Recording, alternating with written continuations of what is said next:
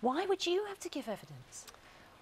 Well, I mean, this is a continuation. Don't flag it like she did there, by the way. No. There's I was given a script in, so I mean, it's a continuation of Series 1. So. But she clearly knows something. She clearly, because she said, my wife has just caught up with the whole series, and I happened to see. Not all of us have. The episode. I happened to see the episode where your character goes to her sister, Olivia Colman's character, and says, "I've got some information. Yes. Give me £1,000 and I'll tell you what the information is." Yes. And you get that sense where you think, actually, maybe she does. Maybe Lucy does know. Yes. Something. Yeah. What is it she knows? Look, this is more than my life's worth for me to, you know, this is... I'm in the two biggest secrets on television at the moment. I'm a brilliant spy right now.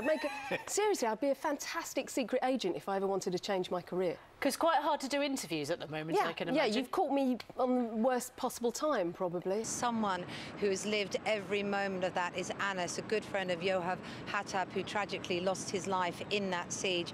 You must have played through in your mind those moments.